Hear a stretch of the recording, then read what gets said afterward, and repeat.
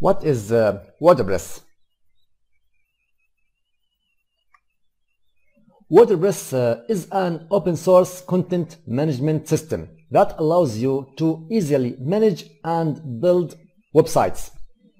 In this introductory section, we are going to go over what WordPress is, why people love it, and when it's the right solution for your sites. At the end of the section, we will briefly walk through the process of installing, setting up and customizing a basic WordPress site, so you can see everything we talk about in action. Before we do that let's go over a few more details about what exactly WordPress is. WordPress is a content management system. That means that you get a nicely designed admin area for managing all of the content on your site, whether it's posts, pages, or media. WordPress also allows for plugins to be able to extend the built-in functionality of the WordPress. Thousands of plugins exist, and you can find them both for free and for a small price. WordPress also powers a large portion of the web.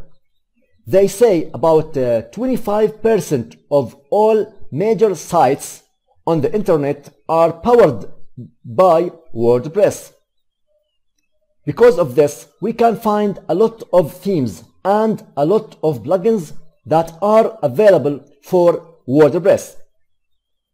WordPress themes determine what your site looks like, and there are tons of themes that are available, again, for either free or for a small price.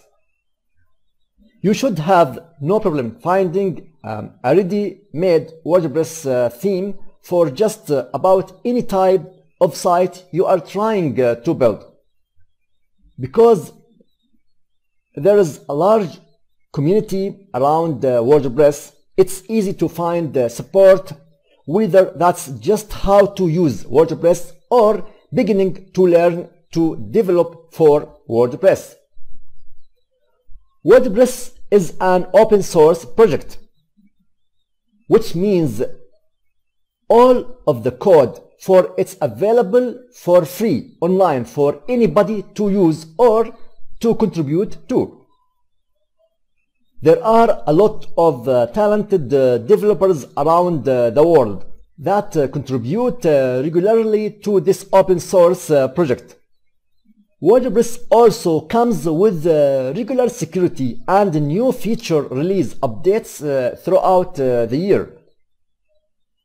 You will often hear about the company Automatic and the name Matt Mullenweg as the major contributors and influencers of WordPress.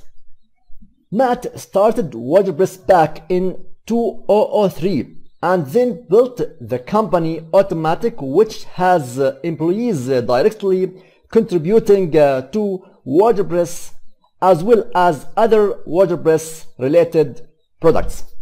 That's all for what is WordPress. See you in next lecture.